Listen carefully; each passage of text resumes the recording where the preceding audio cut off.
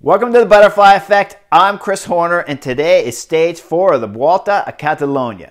Summit finish, second one back-to-back. Yesterday was a great stage to watch. Today is another one. Textbook racing today. Ineos just absolutely fabulous on their team tactics. Strength in numbers, solidarity, always staying together, never panicking.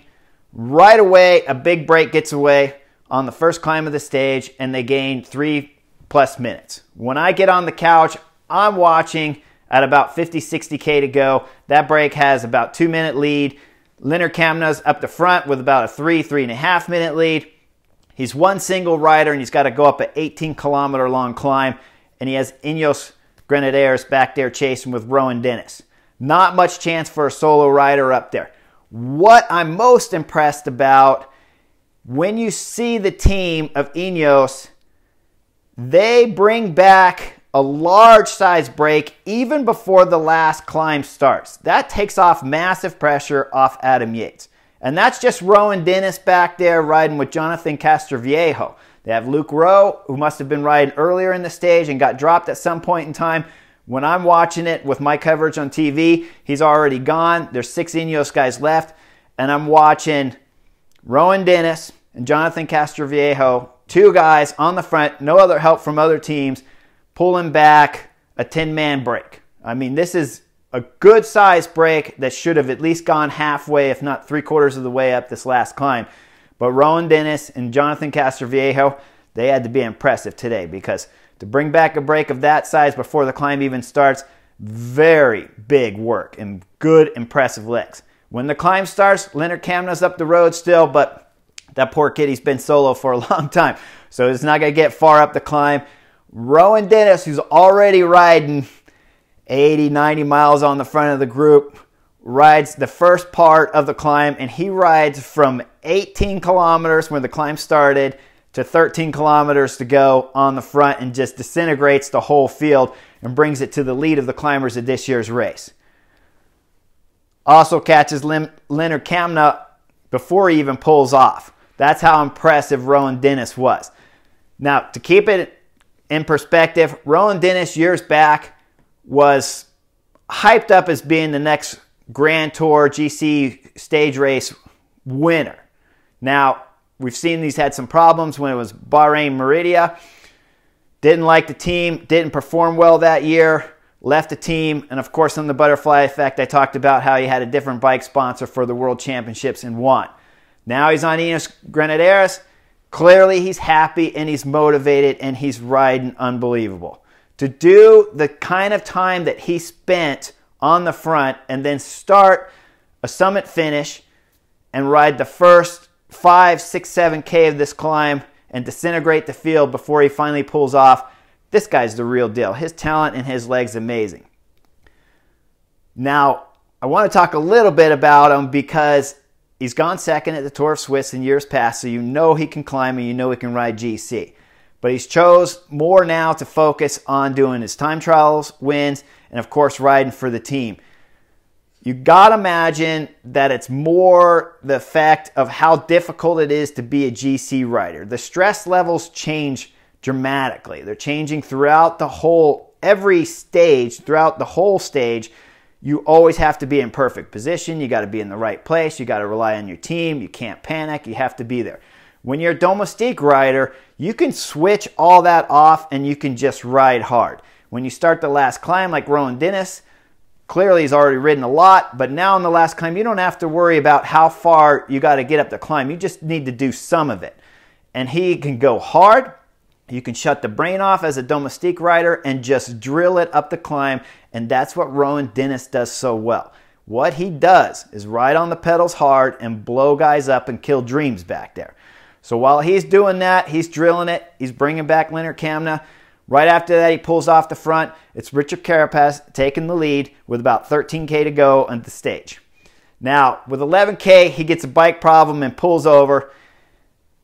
Jumbo-Visma's Steven Kruijswijk right now takes this opportunity to attack, and this is a kind of a strange move, but you got to do it. When you have a strong team like Ineos Grenadiers, you have to take advantage of whatever you can. If the guy has a bike problem, it's time to attack. So he has a bike problem. Steven Kruijswijk jumps away. When you watch the video, Carapaz is coming back and he's all relaxed because they have G. Thomas on the front who's controlling everything at a smooth pace. Sure, G. Thomas knows Carapaz is coming back, so he's setting a pace where Carapaz can come back through the group still, get back to the front, and continue his work. When you see Steven Kruijswijk jump, Carapaz immediately changes his pace setting because now he knows he needs to get to the front right away so that they can still save G. Thomas for later in the stage. Carapaz returns from the bike issue, gets back on the front, still rides 10 kilometers total on today's mountain stage. One rider doing 10K. He rode basically from 13K to 3K to go in fabulous style. Now, with 7K to go, it's the Colombian from yesterday. Chavez does an amazing acceleration, and he's going early. Talked about on the butterfly effect yesterday. He went late, almost brought back Adam Yates at the finish of the stage yesterday. Today, he's not waiting to go late. He's going early, and he's going solo. This tactic really worked for him today because, one, he's down on GC, about a minute and a half, whatever it was, down on GC, so he's got some room to play. He is, without a doubt, one of the best climbers in this group. That's a big help. And 3, and this is big, Ineos is not greedy. They know they got the stage win yesterday. They have the race leader today. They're sitting 1st, 2nd, and 4th on today's stage with a possible chance of putting all 3 on the podium. That sounds greedy, right? But if they're really greedy, they could go and try to take today's stage win too with Adam Yates. On the butterfly effect during Paris-Nice, we talked about Jumbo-Visma. When Jumbo-Visma on the second to last stage drove that day, blew up their whole team, sent Primož Roglič up the road to win the stage. That is not the tactic that Ineos is employing today. They are employing the whole team stay together, keep safe, protect the jersey. Maybe we take top 3 on the GC general classification too. We don't need another stage win. If we keep it together, we're going to win this thing and we're going to go home with a strong team and spend less energy doing it. That's why I like today's stage. When I talked about on Paris-Nice's second to last stage with Primož Roglič taking the stage win from Gino Mader there, the Swiss rider, I didn't like that tactic. I never like blowing up your team for no reason when you've already dominating this race. I always felt as a pro rider, you want to win the overall. You want to show you're the best rider in the race, but you don't need to dominate and take the whole pie. Today, that's what Ineos is doing. That's why I like their tactic. They ride the way you're supposed to ride. Sometimes for fans at home, you can call this boring. I look at it as quite beautiful. I like chaos too because it works great for when I'm telling stories. But when you got riding tactics like this, it's a thing of beauty to watch. Carapaz continues riding on the front, doesn't even change the pace when Chavez attacks. You see Adam Yates, Richie Porte look left over at Carapaz. Never changed the pace. He knows, Adam Yates knows, he has 3 teammates in front. Carapaz is clearly still riding strong. He's still got G. Thomas, and he's still got the old man Richie Porte.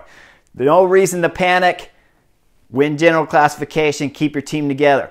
If at any moment, let's say his bike breaks, we just saw Richard Carapaz have a bike problem, right? So this is not far-fetched. Adam Yates has a bike problem. He has 3 teammates right next to him. Any one of those teammates, he hops off his bike, jumps on that bike, continues today's stage, and is still in the race leader's jersey when the stage finishes. That's why I like their tactic. They're always safety in numbers when it's your teammate around you. Now, Chavez does an amazing dig. He's holding strong the whole time. From behind with about 3K to go, it's Movistar lighting things up with Enric Mas.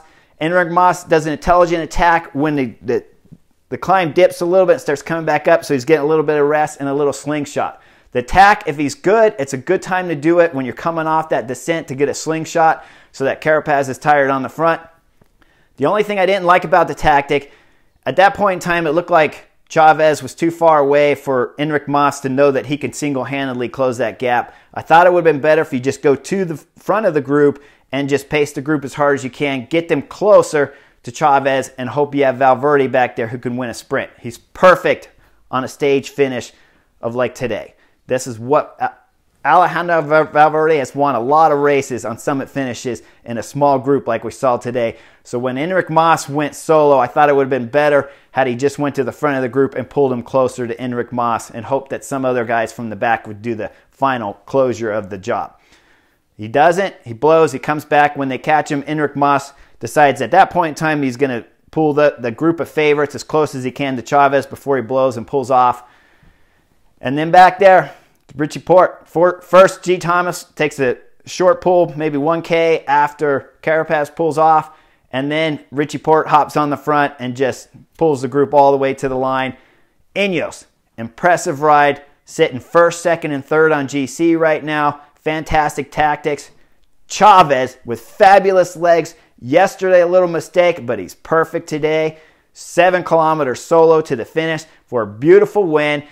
And Bike Exchange's first World Tour victory of the season. Congratulations. Well done, Chavez. Look forward to seeing him in the future races.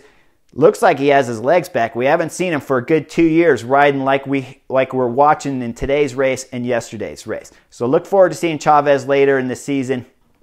Hope you guys like this edition of the Butterfly Effect. We'll see you guys real soon.